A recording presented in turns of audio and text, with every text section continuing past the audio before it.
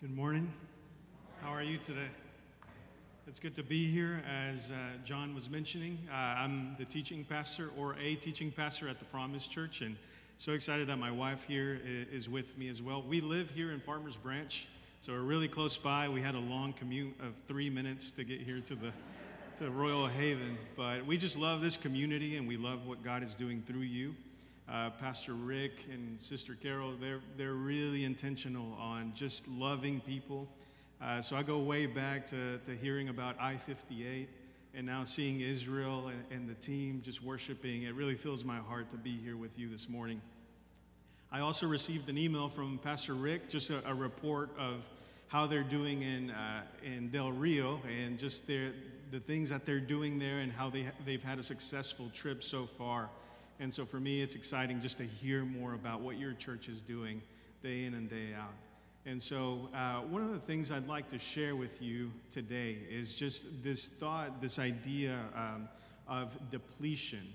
Depletion. I think God has pressed this word in my heart this morning of just this feeling, this thought of sometimes we go through these seasons that it seems like we're in dry brooks. And so we'll be coming from 1 Kings chapter 17. And so as you open your Bibles, I know that many of us have been in these seasons where it seems like we're in the place where God wants us to be. We're in those moments that we've heard God's word, we've heard God's calling, and we're where God wants us to be. However, things seem also to be going wrong. I know that, for instance, Royal Haven today is in Del Rio, and I imagine that they've met a lot of people who are struggling, a lot of people who are going through difficult times. And for us, it could be easy to say that these people are struggling because they're not in God's will or they're not following God's purpose. But often that's not the case. And I want to show us through the example of a man named Elijah how this prophet of God will show us that he goes through different seasons, difficult times, but yet he was where God had called him to be. I want to also remind you today that in our society today, we have this idea, this notion, that in order to have things, you have to work for them. You have to earn things. You have to earn what you get. And a lot of times when things aren't going right, it's your fault. It's because you're not doing things well. And so that is the premise of this sermon, is that I want to show you what God has revealed through Elijah. He's shown us that he has called him to different moments and different things. And a lot of times when we look at the Old Testament, we see people like Elijah, and we almost paint this personage, this caricature that is so beyond us, so different from us, something that happened so long ago that doesn't apply to today. And so I want to encourage you this morning that as we read this story, this isn't just a character that is written in Scripture to entertain us. It's not just a character that is written there for us to just get an object lesson or a moral lesson, but it's somebody that God had in Scripture, somebody who historically lived so that we could learn through his example. And I want to show you in James chapter 5 really quickly how even James talks about Elijah as a person just like you and me. It's somebody who did miraculous things. He did some amazing things, but yet here in James we see that he was just like us. And so we'll see in James 13, and I believe it's up here on the PowerPoint. James 5:13. This is what it says: "Is anyone among you in trouble? Let them pray. Is anyone happy? Let them sing songs of praise. Is anyone among you sick? Let them call the elders of the church to pray over them and anoint them with oil in the name of the Lord. And the prayer offered in faith will make the sick person well, and the Lord will raise them up. And if they have sinned, they will be forgiven. Therefore, confess your sins to each other and pray for each other so that you may be healed. The prayer of a righteous person is powerful and effective." Here is the testimony of Elijah. Elijah was a human being, even as we are. So all these things that we just read, James here is trying to show us that he was just a human like you and me. Yes, he did amazing things, but yet he was a human like you and me. For instance, he says, if you have trouble, what do we do as human beings? We pray. If we're happy, what do? We sing songs. And here he's humanizing Elijah to show us that God did amazing things through him, but yet he's just like us. And so here's what Elijah did in verse 17 is what we see. Elijah was a human being even as we are. He prayed earnestly that it would not rain, and it did not rain on the land for 3.5 years.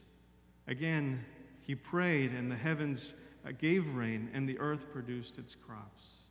So this is the passage, the context of what we will be seeing in 1 Kings 17. Elijah praying that the rain would stop, and then God fulfilling that miracle. I want us to go to the next slide, and we see that Elijah was a prophet that was called by God, but even in these moments, God was going to take him to different positions in his life. Number one, he was going to take him to a drying brook. Secondly, he was going to take him to a widow with a depleting jar. And third, he was going to take him to a widow with a dying boy. Amen. And you might think, all right, okay, so this prophet Elijah was somebody who was called. He was somebody who was sent. But here we see a pattern, right? What's the pattern? The pattern is that everything Elijah goes to begins to die. It begins to deplete. Now our question is, was he supposed to be there? Was he supposed to be there? Yes, God had called him to those moments. He had called him to those things, and yet there was depletion in his life. We look at this drying brook really quickly. The drying brook was caused because there wasn't enough rain. There wasn't enough rain that was coming down, and so famine was prevalent throughout the land. People were looking at death in the eye. They were starving. But the drought was caused by the disobedience of Israel. Amen? Here we see this moment where, in this moment we see that Elijah, a prophet of God, is someone who was called to obey God no matter where God sent him, but yet in these moments there were moments of depletion. And I want to ask you today as I go in the sermon, what are those moments for you? What are those moments of depletion in your life? As you walked in through these doors, how did you feel as you walked in? Maybe in this church you felt, all right, well, we're doing everything right. We're listening to God's call. We're putting the right people, the right leaders in place, but yet, what is it about us? Why aren't we at the next level? Or why aren't we where we think we should be? But yet God calls us, and a lot of times it won't look like a bountiful amount. A lot of times God calls us to be faithful even in those moments where things are depleting, where things are running out. Just like Elijah, he had called him to this drying brook. He had called him to a widow with the depleting jar, and he had called him to a widow with a dying boy. But yet he was where God needed him to be. So I want to remind us today, are we where God needs us to be?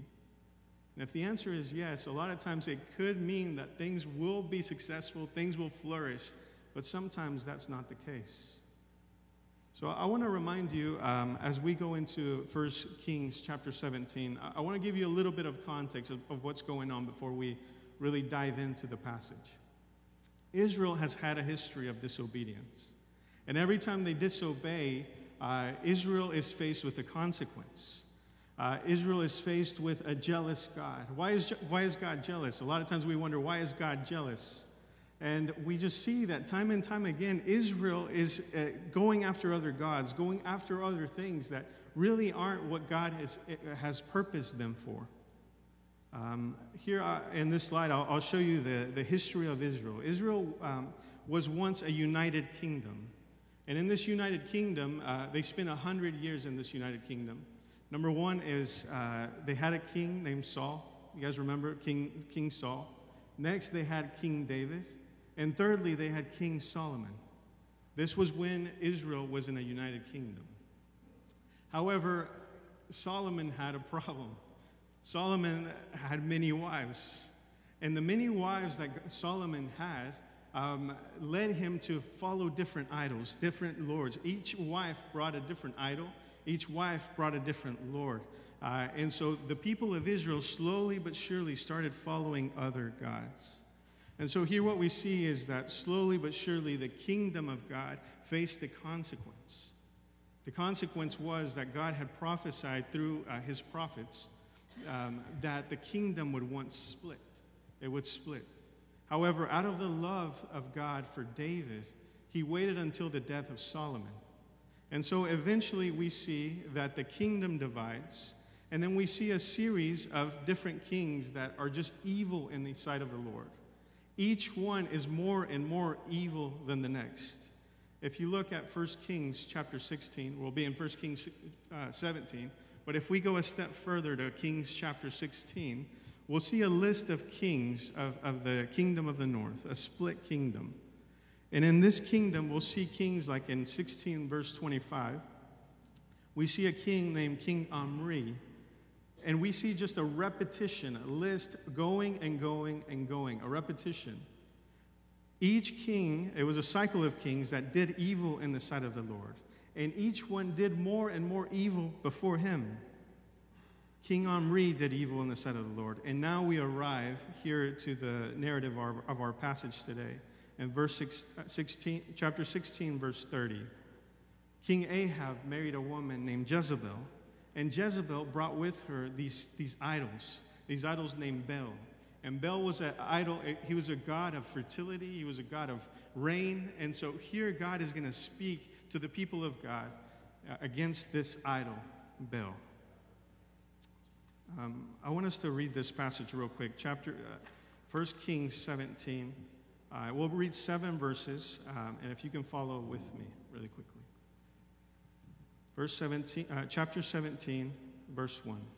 Now Elijah the Tishbite from Tishbe in Gilead said to Ahab, As the Lord, the God of Israel lives, whom I serve, there will be neither dew nor rain for the next few years at my word.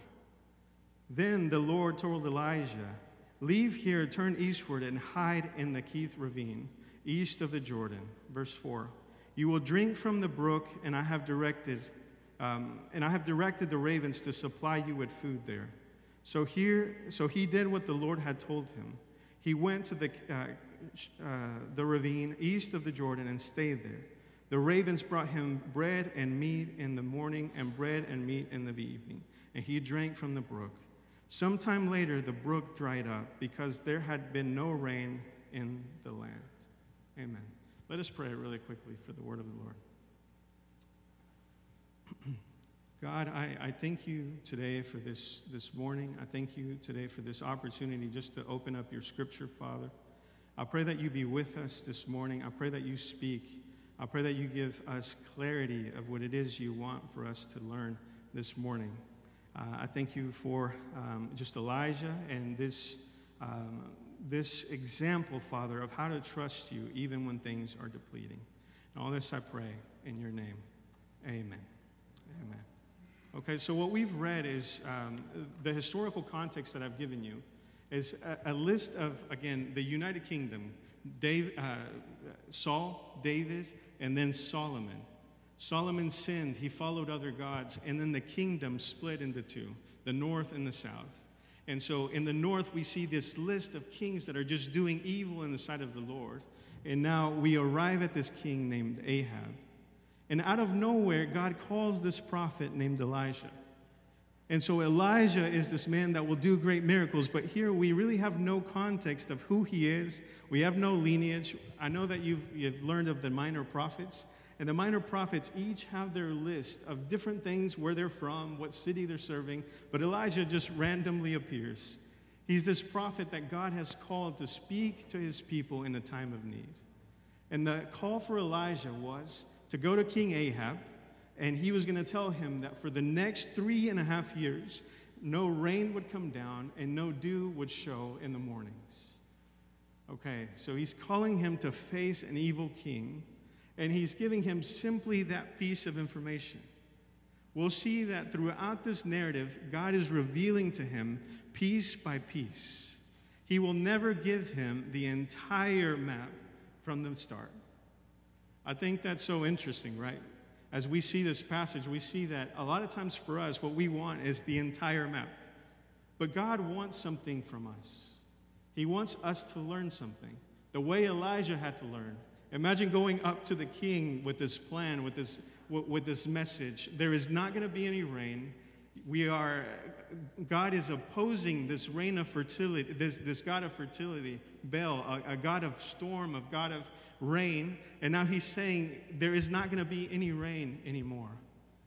Imagine just having that message for a king and not having the next piece. Okay, God, I'm before this king who could potentially kill me. What do I do next? God had not revealed it to him yet. We see that God will slowly reveal it to him. What was the next thing he told him to do? He tells him then to go to this. He tells him to go to a brook, verse 4, as he has directed him. And the ravens are going to supply food for him there, right? Okay, so this is the next piece of the puzzle. God is taking him to a brook. Number one, this brook is drying up. Secondly, who's going to feed him? The ravens, the birds from the sky. What are they going to do? They're going to bring him food. They're going to bring him meat and bread. It's kind of gross, right? If you think about it. A bird bringing you food, bringing you bread, and you're supposed to eat it? Okay, God, you've called me to go to this king who could potentially kill me. You've called me to be faithful and go to him and give him a message he doesn't want to hear, but you haven't given me the next piece. And then the next piece arrives, and you're going to go to isolation. You're going to go off by yourself to this brook that is drying up. Why is it drying up? The brook is drying up because he himself, Elijah, has prayed for the rain to stop.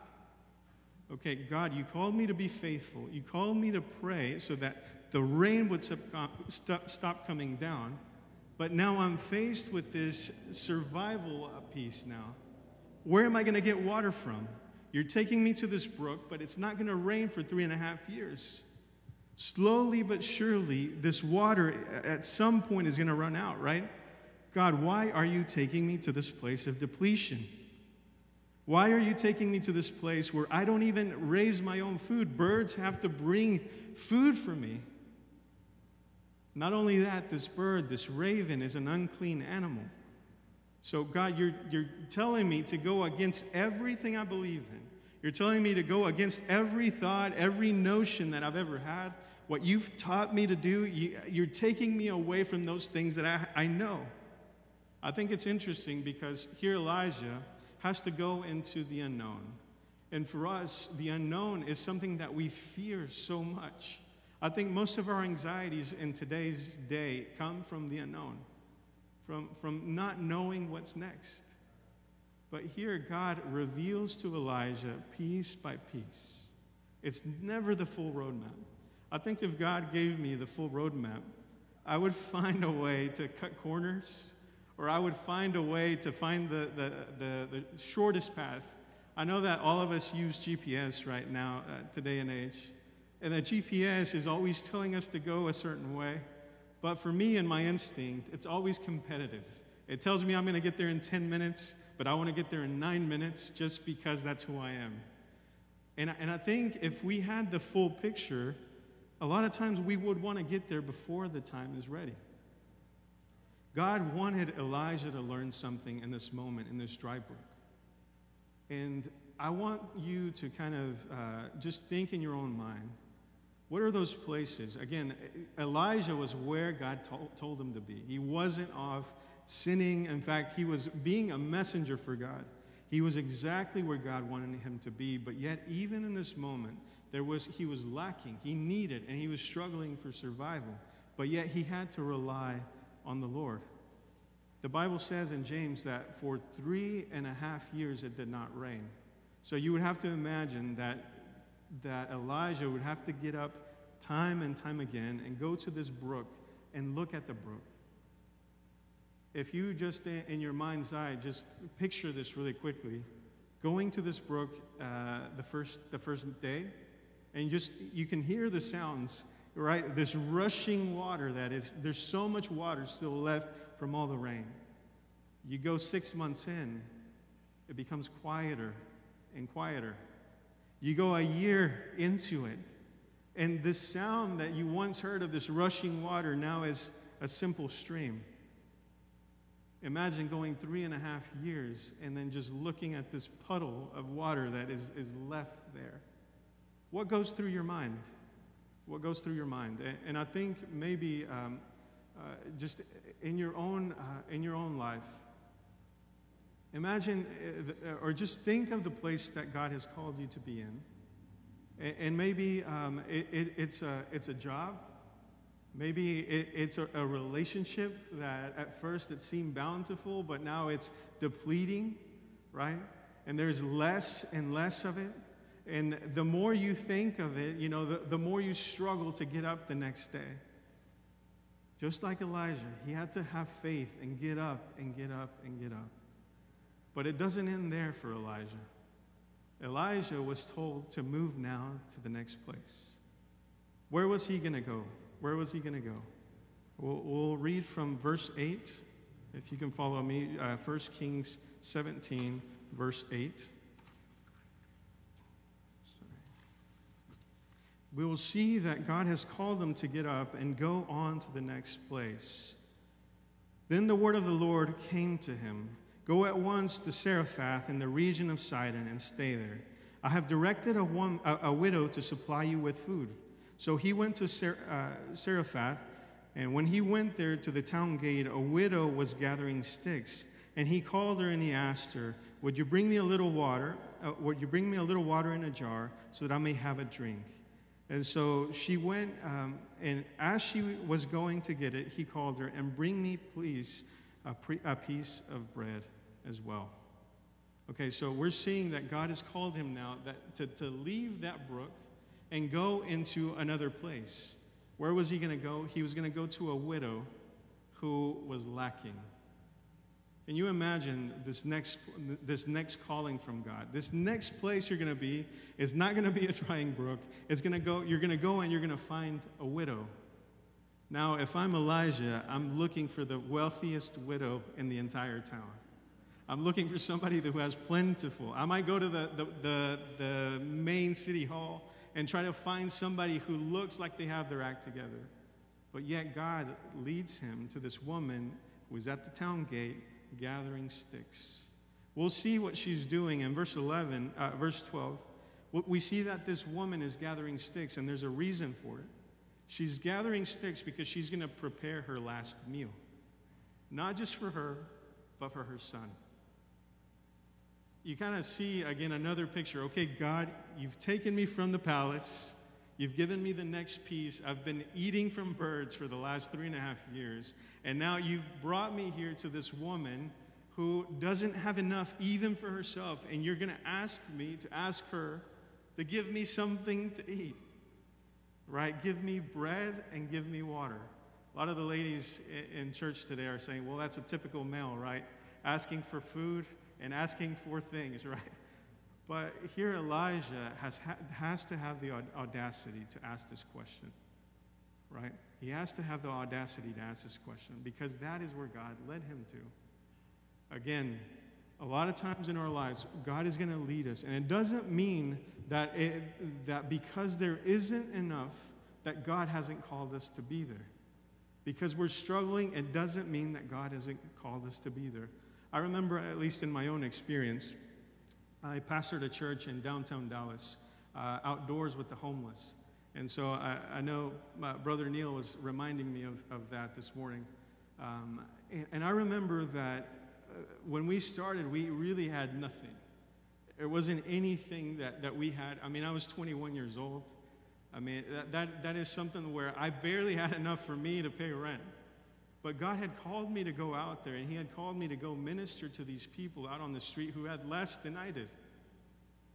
And I remember time and time again when we were out there, we would bring food, and sometimes churches would come and help us and supply, the food that we needed. But then there were Sundays that I would get a call. And these Sundays, the call would be, hey, Pastor David, we're not going to be able to come out there anymore. We're doing a new ministry. Our ministry's growing in a different way. But yet, even in those moments, whenever I thought, okay, well, this church has brought us food. They've brought us volunteers. They've brought us different things. But now we have to continue to trust in the Lord that he will continue to provide. Amen. Even in those moments, we see that God provides. often the journey went this way. Hey, Pastor David, we can't come anymore. I get another call that same moment. Hey, Pastor David, do you have a need for clothing? Or do you have a need for food? We have a church here that really wants to help out. And so God provided every single step of the way. But we had to be faithful even in those moments when things seemed to be depleting. But God was going to be faithful, and He was going to provide. And a lot of times I want to show you this, that a lot of times if it looks opposite from the way that we would do it, that's probably God, right? Because if God functions and He operates in things impossible, He operates in the ways that you and I would not have imagined. I just remember even the calling that God had on my life. I just remember that it wasn't anything like I would have imagined. I'm a preacher's kid, and so anybody who's a preacher's kid here knows that a lot of times you run from that calling. That's something I don't want to do. And a lot of times whenever we don't want to do it, that's where God steps in and says, go, go. A lot of times when we don't want to be in this moment anymore, that's when God says, be present. A lot of times when we want to run away, that's where God says, stay. And the inverse as well. Whenever we're comfortable, that's a lot of times when God says, get up, arise, and go. I think if we go back to this brook, right, where Elijah was in this moment, I think after 3 years you get into a rhythm, right? Okay, well, I know what I'm going to do today. I'm going to get up and I'm going to go get water, and a bird's going to come and I'm going to eat whatever he brings me, right? Okay, you get used to those things. But whenever God tells you to get up and move, you're going back again into the unknown. And in this unknown, this new fear, this new anxiety comes into place. But again, God is going to supply in different ways. But we have to continue to trust Him. Every time God calls us to arise and move, it's a calling for us to move away from what's comfortable and to move and to learn about His provision. See, I think if there aren't enough disruptions in our life, are we really growing? If we're comfortable, right? Like you look at my niece and nephew, and my nieces are visiting today, and they're visiting from Germany. And so they're here for us during the summer. And every year we see them move from different grade to different grade, right? It's unusual for a kid to remain in the same grade over and over and over and over again. It's not ideal. It's not what we want. We want them to move, right? And parents, if you're a parent here with kids at home, you want them to mature and you want them to go off and do their own life. But imagine if a child remained in the same grade over and over and over again.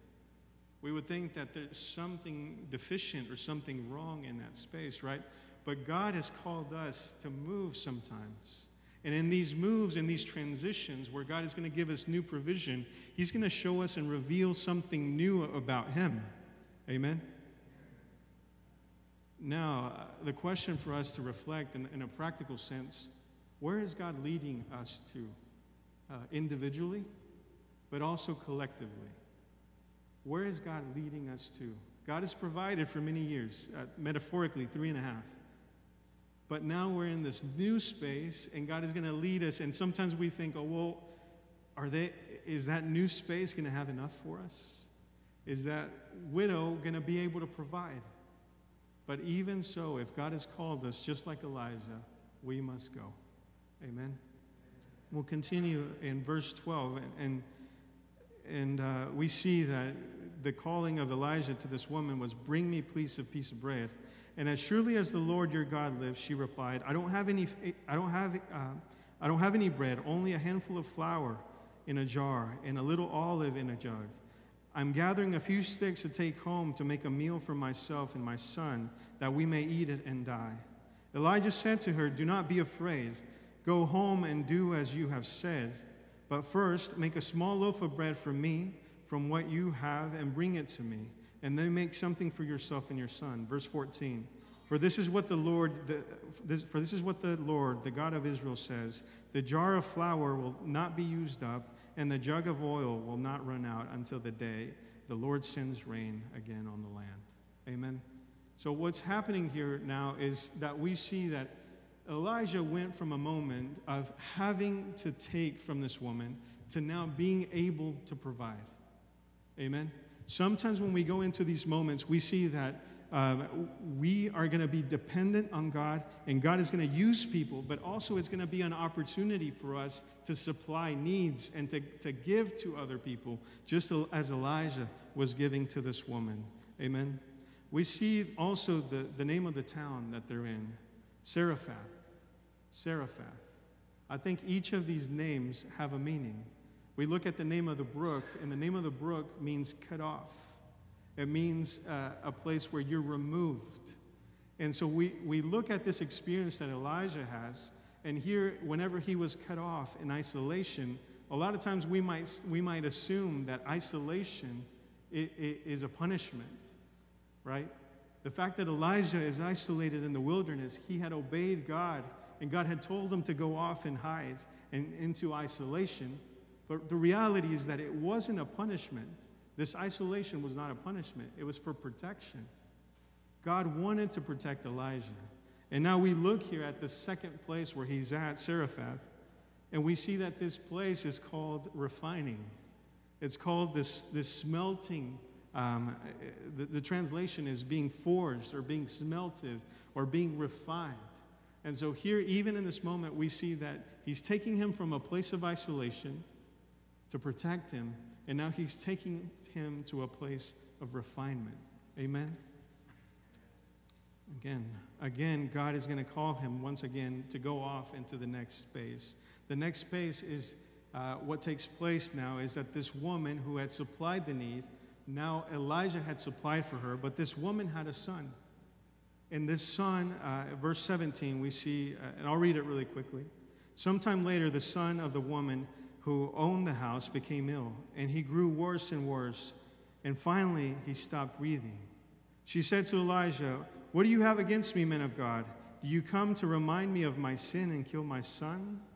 Verse 19, "Give me your son," Elijah replied. He took him from her arms and carried him to the upper room where he was staying, and he laid him in his bed. Then he cried out to the Lord, "Lord, my God, have you brought this tragedy even on this widow? Because I am staying by causing her son to die." Then he stretched himself on the boy 3 times and cried out to the Lord, "Lord, my God, let this boy's life return to him." Okay, so what we're seeing here is, again, another moment of depletion. Okay, things seem to be going well. And as we sang today, this morning, that even in those moments of night, even in those moments of darkness, God is still there. God is still faithful. And we see God taking Elijah in this journey, right, where things seem to be getting better, and they seem to be getting better, and slowly they keep coming back down time and time again. Now, the woman who has provided for him has lost her son. And she's beginning to think, is it because of me? Is it because of my sin? O prophet of God, why have you even come here, right? She's forgotten the faithfulness that she once was given by God, right? She's forgotten that God had supplied for her once. And Elijah now has this opportunity. He enters this space of depletion, but even in this space of depletion, he has an opportunity to reveal the glory of God. Amen? In our lives, once again, in moments of depletion, we will have this opportunity to reveal the glory of God. And it may not look like a resurrection as we see here in this passage. It may not look like something out of this world or extraordinary, but even in the daily rhythms, amen, we have this opportunity to reveal the glory of God. We see now in verse 20, the 22nd verse, the Lord heard from Elijah's cry, and the boy's life returned unto him, and he lived. Elijah picked up the child and carried him down from the room into the house. He gave him to his mother and said, "Look, your son is alive." Then the woman said to Elijah, Now I know that you are the man of God, and that the word of the Lord is from your mouth, and that it is true." Amen. So here we see a woman who had provided for him, and now he has this opportunity to reveal the glory of God to her. Amen. Okay, so I want to remind you once again, what are the lessons we can take from depletion? What are the lessons that you can take from your position or your situation today? What are the lessons that we can take as a church today? Perhaps we feel that we're in this position of depletion. Or, well, God, where are you going to provide next? God, what's the next step? I want to know the entire thing. But I want to remind us that even when it seems like God is shutting things down, it is not that way. If God has called you to a place, if he has called you to a moment, he is good and able to provide for us. We see in Ephesians that it says that he is able to finish what he started. Amen? He is able to finish what he started. Many years ago here, God put it in the heart of someone to start Royal Haven Baptist Church, right? And is God faithful to finish what he started? Is he able to finish what he started? Will we know the end? Maybe not. Will God reveal it to us? Maybe, piece by piece. But what has he revealed to us today? What are those things that he's shown us and he said, be faithful here in this moment? What are those spaces that he's told you? And what are the opportunities that he's given you to reveal his glory in these moments? Now in your personal life, what are those things? What are those times that you've gone to this brook and just looked at this depleting brook day in and day out? What are those times that you've thought, well, I don't know what's next. I don't know what I'm going to do. I want to encourage you today to go to God, and say, God, I know that you are able. I know that you will provide. It may not look like a conventional way, the way I want it to. And a lot of times in my ministry, in my journey, I've learned to pray that way. I remember, and I'll end with this. God has given us different opportunities to grow in new ways, to have new faith.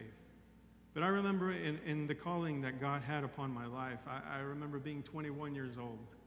I remember wanting to run from the calling, my dad being a pastor and me not wanting to do the same things that he had done. I knew how difficult the pastorate could be.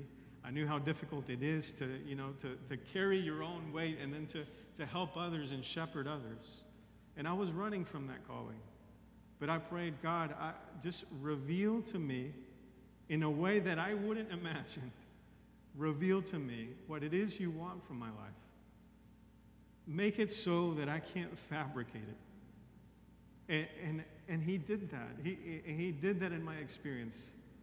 And again, I'm Baptist, so I don't know what that means to you, but it means to me that sometimes I just want to stay as conventional as it can be, straight to the Word. I don't want anything out of the ordinary, but God called me, right, to pray that.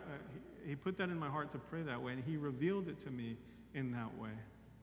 I want to ask you today to pray for those things. God, reveal to me, show me clearly that it's you. I don't want it to be me. Are we ready for God? Just the way Elijah did it, the way he prayed, the way he answered the calling, the way he got up and the way he moved from position of provision to the next. Are we ready to get up and go? Amen. I'm going to ask Heritage to come up here, our Heritage group. And I want us to, as they're coming up, I want us to pray for, I want to pray for you personally, but also I want to pray for Royal Haven Baptist Church, for us to know where God is leading us, for us to be confident even in this dry brook.